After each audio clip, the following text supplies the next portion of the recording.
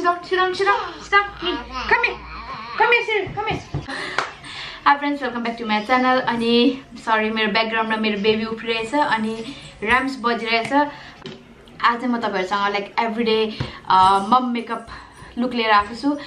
मम makeup look भन्नुको कारण चाहिँ हामी ममहरुलाई मदरहरुलाई एकदम मेकअप पहिलाको जस्तो लाइक पुरा मेकअपहरु फिजाएर आरामले बसेर आज कस्तो मेकअप गरौँ, आज के मेकअप गरौँ भनेर सोच्ने टाइम छैन अहिले नानी भएपछि.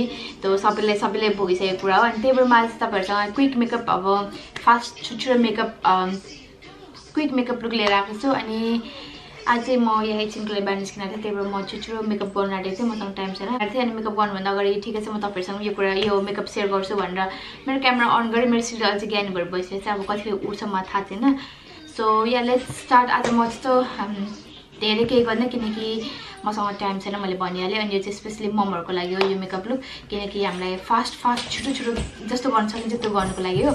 अनि या लेट्स स्टार्ट. मैले चाहिँ मेरो शरीरको ड्राई स्किनको लागि क्युरी क्रिम लिइसकेको छु.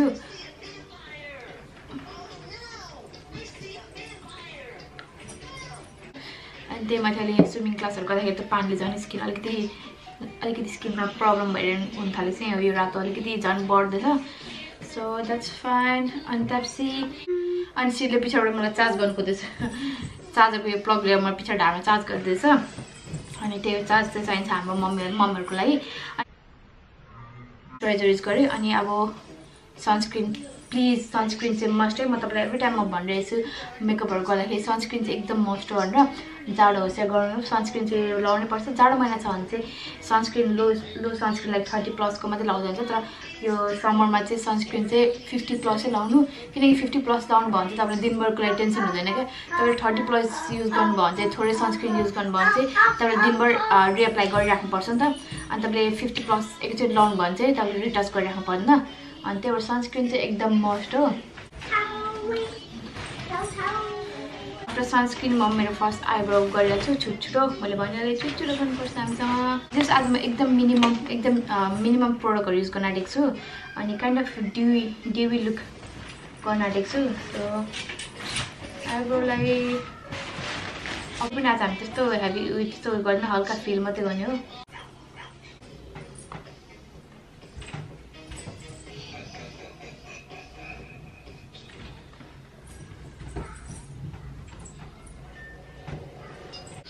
मैले सेप दिनुभन्दा पनि मैले फिल गर्नमा फोकस गरेको छु.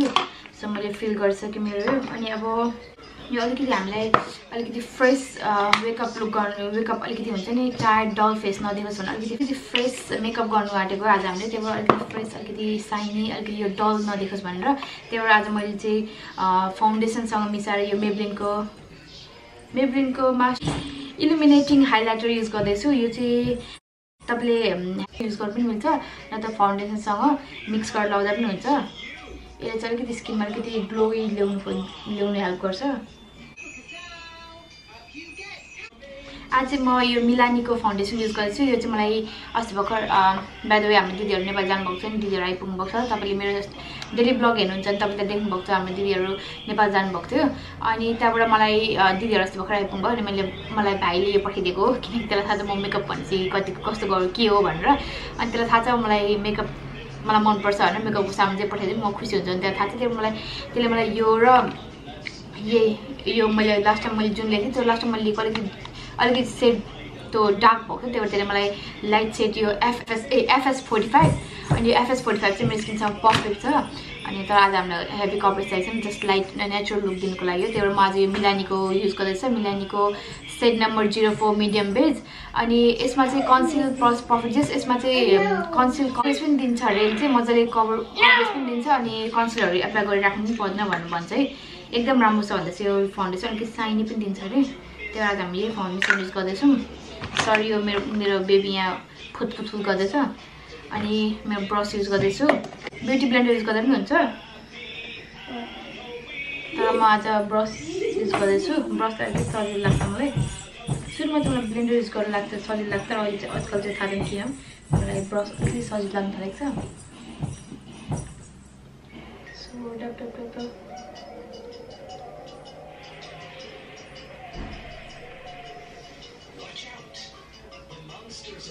अनि लास्टमा टचको लागि चाहिँ ब्लेन्डर युज गर्दैछु अलिकति ब्रसले अलिकति यो ब्लेन्डरले चाहिँ अलिकति नेचुरल लुक दिन्छ क्या अलिकति मजाले ब्लेन्ड हुन्छ अलिकति किनकि एक्सेस जो अलिक धेरै एप्लाई भएको भएर यसले मजाले सोक्छ त्यही भएर ब्लेन्डर चाहिँ लास्टमा टचअप गर्छु म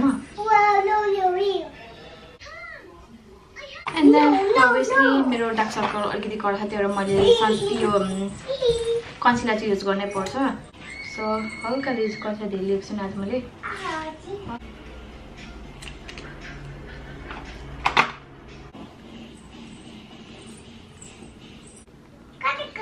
अनि यो फाउन्डेसन र कन्सिलर एप्लाई गरेपछि तपाईले पाउडर सेट गरिहाल्नुपर्छ नत्र फेरि क्रिज लाइनहरु यो लाइन्सहरु बस्छ के अनि राम्रो देख्दैन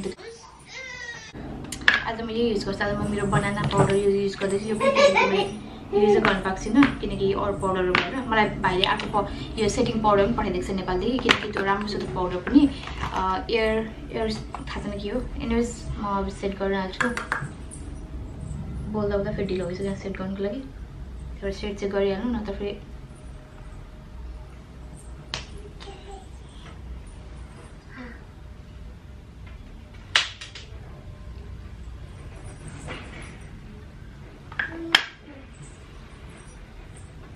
पाउडर सेट भइसकेछ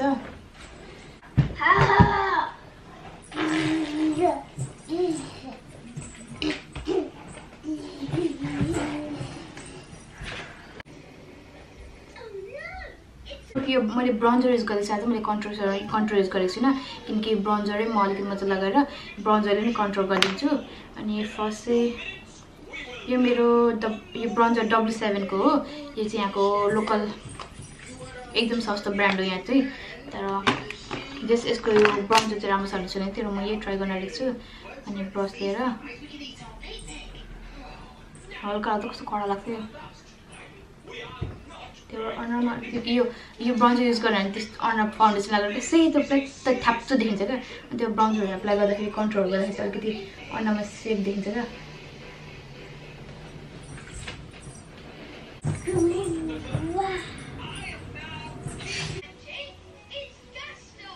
ब्लसको साटो म सुरुमा चाहिँ हाइलाइटर युज गर्छु किनकि मैले हाइलाइटर एप्लाई गरेर अनि त्यसपछि ब्लस लगाएपछि त्यो हाइलाइटरलाई मजाले यो ब्लेन्ड मजाले हुन्छ क्या दुईटाको बिचको ग्याप मजाले ब्लेन्ड हुन्छ क्या तर मैले यदि पहिला ब्लस लगाएर अनि हाइलाइटर लगायो भने फेरि त्यो हाइलाइटरको सिधा त्यो लाइन बस्छ कि त्यो मजाले दुईटा मिक्स हुँदैन क्या त्यही मैले आज यो मेबलिनको मास्टर क्रोम हाइलाइटर युज गर्दैछु अनि त्यसै हाइलाइटर लगाएपछि अनि ब्लस युज गर्ने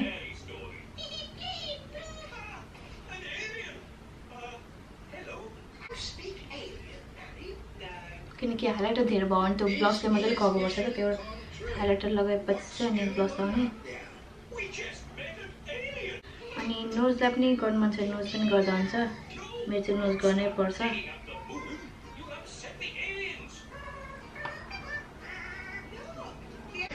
हाम्रो हाइलाइटर पनि भइसक्यो ब्रोन्जर चाहिँ अब ब्लस युज गर्दैछु ब्लसको लागि चाहिँ ब्लस चाहिँ म हल्का मात्रै युज गर्दैछु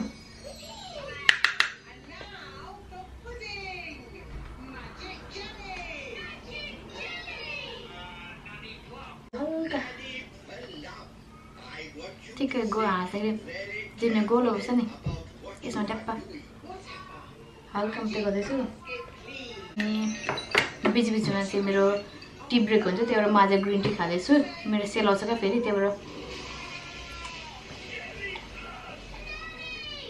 खाल्छु आइसको आँखाको लागि चाहिँ हामी आज सिम्पल गर्ने हो मैले भनिसकेँ आज हामीसँग धेरै टाइम छैन त्यही भएर हामी आज आँखामा पनि हल्का मात्रै गर्छौँ मैले त्यही ब्राउन्जर यसमा धेरै प्रडक्ट युज गरेको छुइनँ फेरि त्यो सेम ब्राउन्जर लिएर ब्लेन्डिङ ब्रस लिएर हल्का आँखामा अलिकति त्यही ठ्याप्चो नदिएको त्यो सेप बिनाको नदिएको भनेर हल्का आँखामा एप्लाई गर्दैछु ब्राउन्जरै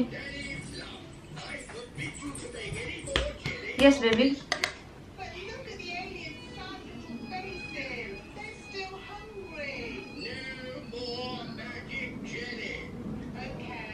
मेरो नानीलाई के चाहियो जस्तो छ मलाई कोटाउन थालिसक्यो भनेपछि मेरो टाइम सकिन आँटेको मसँग धेरै टाइम छैन त्यो ब्लेन्डर लाने होइन सिरियल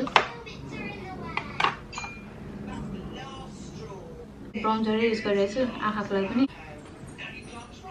सिरियल अनि त्यो हाइलाइटरले अलिअलि हाइलाइट गर्छु अलिकति टल्कोस्। अरे मेरो छोरीले पछाडि मलाई के गर्छ, मेरो लुगाहरू सबै तानिदिँदैछ। लुगाभित्र के हालिदिएछ क्या, के हाल्दैछ त्यहाँ? तपाईँहरूलाई यो तपाईँहरूको कन्ट्रोल जुन चाहिँ अलिकति सार्प देखाउनु मन छ भने तपाईँले त्यही लुज पाउडर लिएर यो ब्युटी ब्लेन्डर लिएर टक्कै यहाँ राखेर सिधै सेतो लाइन कोर्दा हुन्छ। यो गर्दा चाहिँ अलिकति सार्प हुन्छ क्या।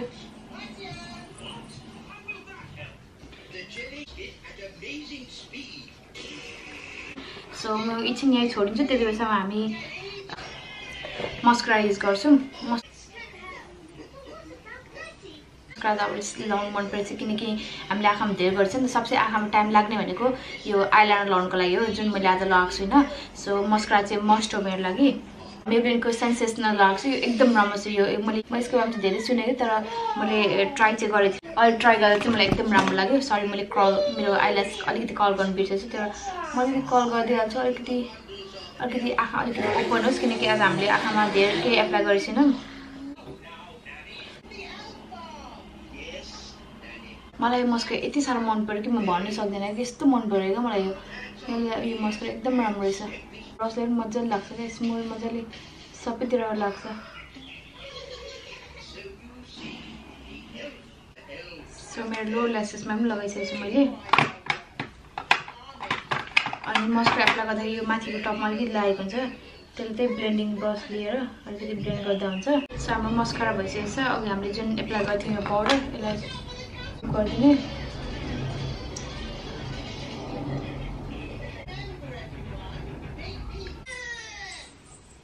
मेबलिनको सेड नम्बर 560 र चकलेट युज गर्दैछु। यो सेड चाहिँ मलाई एकदम मनपर्छ। यो नेचुरल लुकको लागि चाहिँ एकदम राम्रो हुन्छ।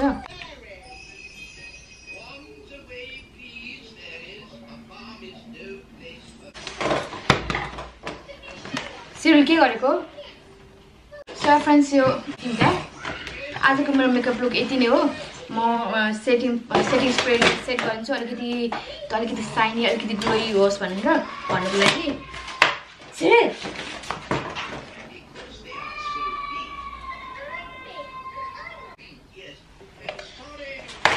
के गरेको?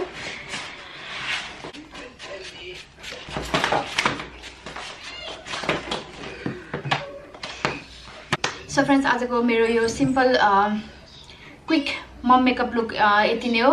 अनि आई होप तपाईँहरूलाई यो मेकअप लुक मन पर्यो भनेर। अनि सो आई होप तपाईँलाई यो मेरो मेकअप ट्युटोरियल मन पर्यो होला। अनि सक्दो हुन्छ मैले लाइक फास्ट छिटो फ्यु प्रोडक्टहरू मात्रै एप्लाई गरेर यो मेकअप लुक गर्नु खोजेको छु किनकि मैले भनिहालेँ यो मेकअप मम्मीहरूको लागि स्पेसली हो किनकि मम्मीहरूसँग हामीसँग त्यति टाइम हुँदैन, यताउति जानुको लागि हतारमा जानुको लागि त्यति टाइम हुँदैन। त्यही भएर हामीले फ्यु मेकअप एप्लाई गरेर पनि कसरी अलिकति हुन्छ नि अलिकति फ्रेस अलिकति राम्रो देख्न सकिन्छ त्यो देखाउन खोजेको हो। अनि यहाँ आज चाहिँ मैले प्रोडक्टहरू पनि त्यति धेरै एप्लाई गरेको छुइनँ। अनि यहाँ तपाईँलाई यो मेरो भिडियो मन पर्यो होला भनेर मैले आशा गरेको छु। अनि once again thank you so much for watching. अनि तपाईँहरूसँग म मेरो अर्को नयाँ भिडियोमा भेट्छु। Till then love you all, bye bye.